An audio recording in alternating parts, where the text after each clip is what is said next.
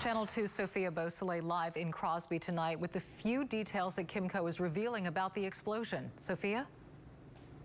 This afternoon, the company offered condolences and apologized to the community for the incident that took place today, but they didn't dive into details to what exactly led up to the fire. The president and CEO of KMCO says this is something that they are investigating. He says they want to figure out what happened so they can secure operations in the future. But tonight, crews are still working. Behind me, police actually have some streets that go to the plant blocked off, and the company told us earlier today that they had firefighters monitoring the site to put out any hot spots if they were to flare up, and they were also putting water and foam on the tanks to keep them cool.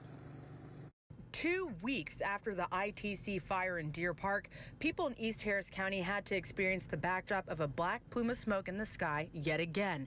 Except Tuesday morning's chemical fire happened in Crosby, and the outcome was deadly.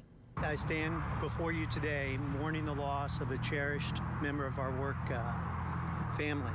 A KMCO employee was killed, and 2 others were flown to Memorial Hermann Hospital in critical condition after a chemical called isobutylene ignited at around 11 a.m.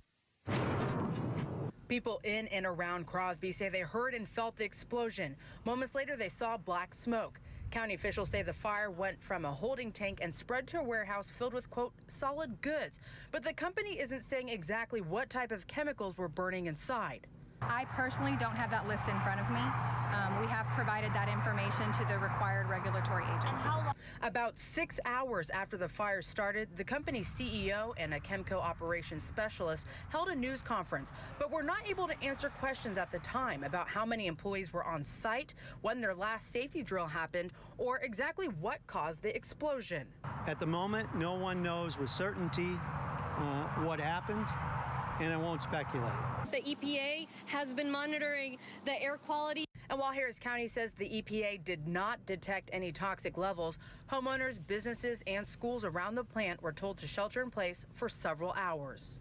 We want to apologize for the inconvenience to residents in the vicinity and the worry that the incident has caused. And this afternoon, reporters asked KMCO about their safety drills and how regularly that they do them. The company says they do them a lot. When asked when was the last one, they didn't know off the top of their heads, but they did say that they had one scheduled for this Friday. Reporting live from Crosby, Sophia Beausoleil, KPRC, Channel 2 News.